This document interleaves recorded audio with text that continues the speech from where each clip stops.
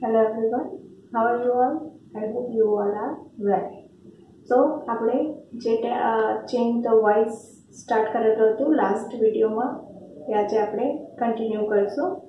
આપણે change the વોઇસમાં કઈ રીતના એક્ટિવ ફોર્મ અને કઈ રીતના પેસિવ ફોર્મ છે તે જોયું અને શું શું ફેરફાર કરવાના છે તે જોયા.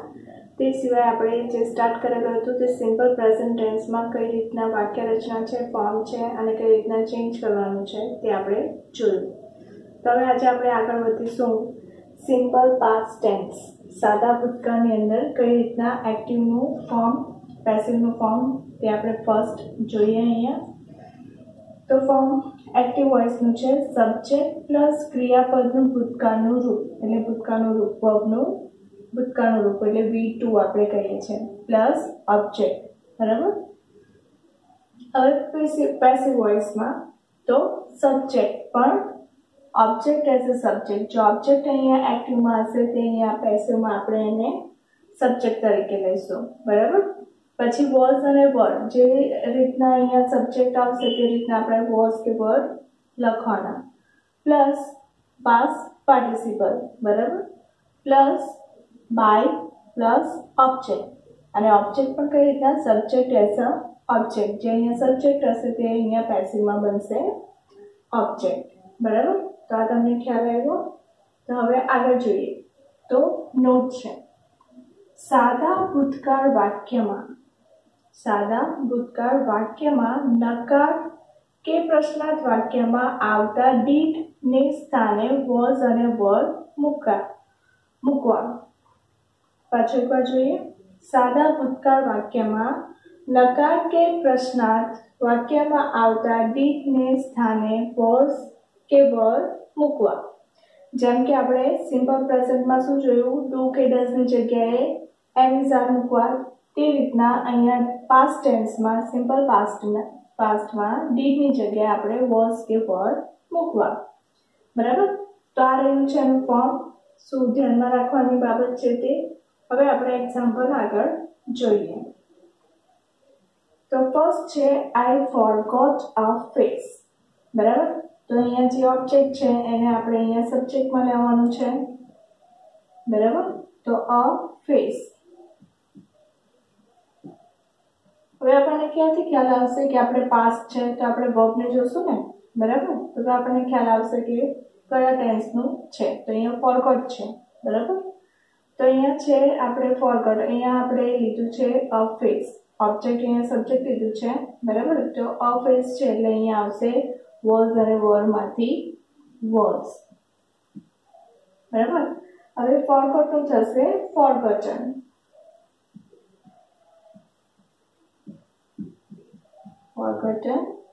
પછી આવશે બાય,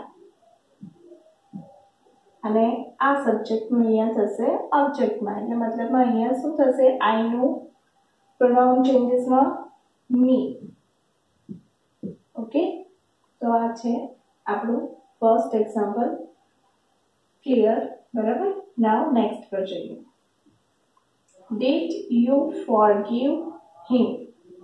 તો અહીંયા આપણે ધ્યાનમાં જે બાબત રાખવાની છે કે નકાર કે પ્રશ્નાર્થ હોય તો તેમાં ડીડને સ્થાને વોઝ કે વર્ડ મૂકવા. તો હવે આપણે આ પ્રશ્નાર્થની અંદર આ ડીડ છે તો તેની જગ્યાએ આપણે શું મૂકશું, વોઝ, બરાબર. કારણ કે અહીંયા હિમને અહીંયા આપણે હી કરશું. તો વોઝ હી ફોરગીવ, બરાબર. તો શું આવશે, જો અહીંયા ફોરગીવ કેમ છે, બીકોઝ કે અહીંયા ડીડ આપ્યું છે એટલે ફોરગીવ છે, તો કહેશો કે આ કઈ રીતના, બરાબર. તો વોઝ હી. હવે અહીંયા ફોરગીવની જગ્યાએ છે તો આપણે પાસ્ટ પાર્ટિસિપલ કરવાનું છે, તો ફોરગીવન. વોઝ હી ફોરગીવન, પછી બાય યુનું તો યુ જ રહેશે, બરાબર. ક્વેશ્ચન માર્ક તો આવશે બીકોઝ આપણે આને ખાલી એક્ટિવમાંથી પેસિવ કરેલું છે, તો ક્વેશ્ચન માર્ક રહેશે. ઓકે, હવે how did you submit your task. તો અહીંયા પણ આપણે હાઉ લખવાનું છે, ખાલી ડીડની જગ્યાએ વોઝ કે વર્ક કરવાનું છે. હવે યોર ટાસ્કને આપણે આગળ લઈશું, બરાબર. તો અહીંયા આપણે યુઝ કરશું was, How was your task?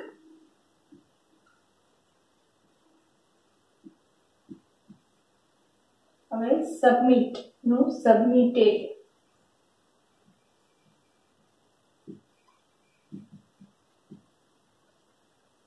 By you.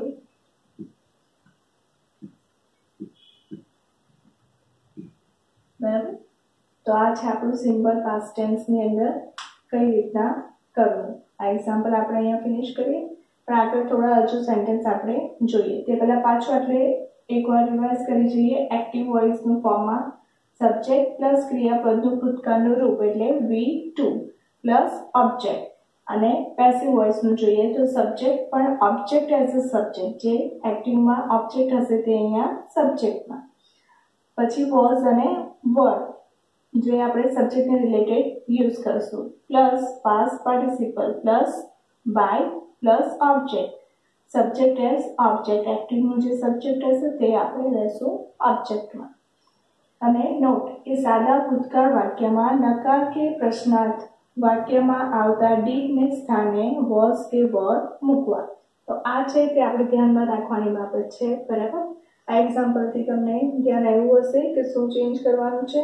હવે થોડા વધારે એક્ઝામ્પલ જોઈએ.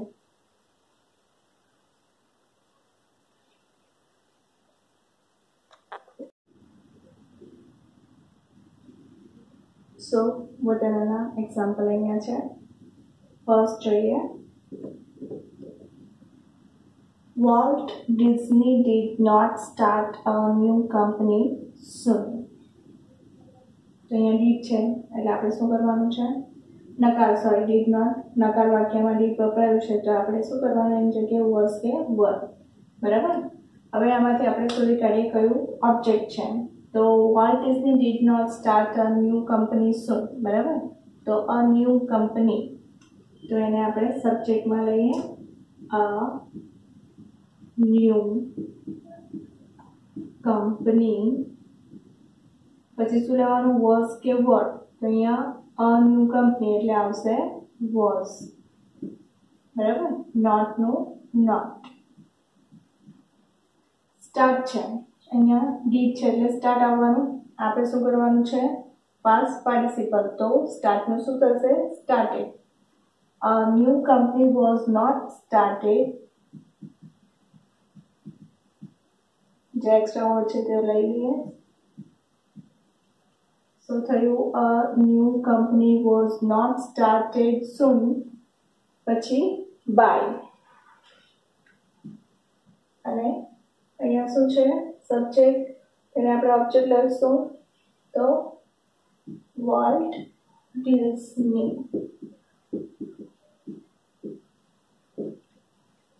પર્સનલ પ્રોનાઉન હોય ત્યારે જ આપણે અહીંયા ચેન્જીસ થશે. બરાબર, એઝ ઇટ ઇઝ નામ હશે તો એઝ ઇટ ઇઝ જ લખવાનું રહેશે.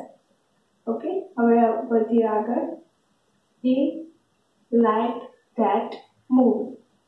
બરાબર, તો ઓબ્જેક્ટ સબ્જેક્ટ લઈએ, object as subject, that movie,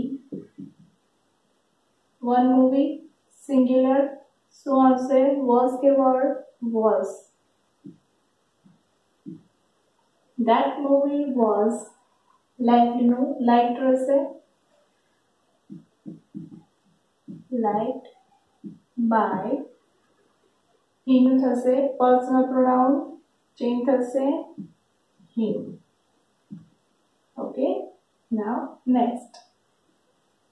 We did not climb Ginnar. બરાબર, એનું ઓબ્જેક્ટ સબ્જેક્ટ ગિરનાર did. બરાબર, એટલે શું આવશે? was, not નું not, climb નું climbed.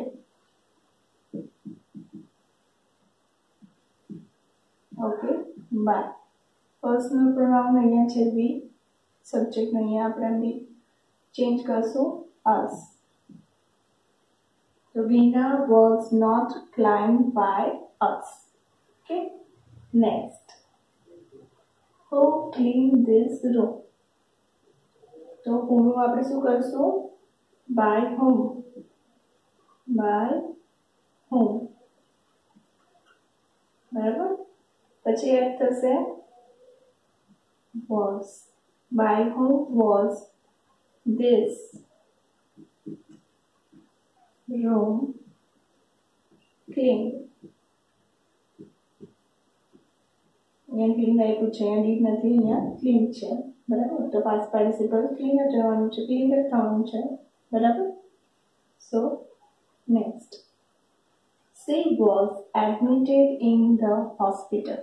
she અહીંયા was આવી ગયું છે, તો ઓલરેડી આ પેસિવ છે, પણ આપણે શું કરવાનું છે એને હવે એક્ટિવ. તો આપણે કદાચ સબ્જેક્ટ ઉમેરવો પડે. she was admitted in the hospital. તો અહીંયા લખી શકીએ કે વી, હવે અહીંયા એક્ટિવ કરવાનું તો ક્રિયાપદનું ભૂતકાળનું રૂપ, બરાબર. અહીંયા એડમિટેડ લખ્યું છે, તો વી એડમિટેડ. સી નું પર્સનલ પ્રોનાઉન ચેન્જ થશે, વી admitted her in the hospital.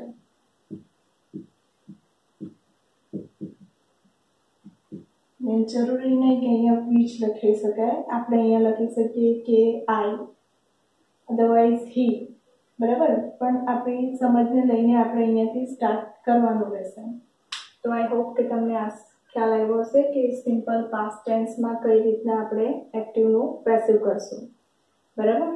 હવે અહીંયા ફિનિશ થાય છે. રેગ્યુલરલી આપણે નિયમો લખતા રહેવાના છે, જે હોમવર્ક હશે તે પણ કરતા રહેવાના છે.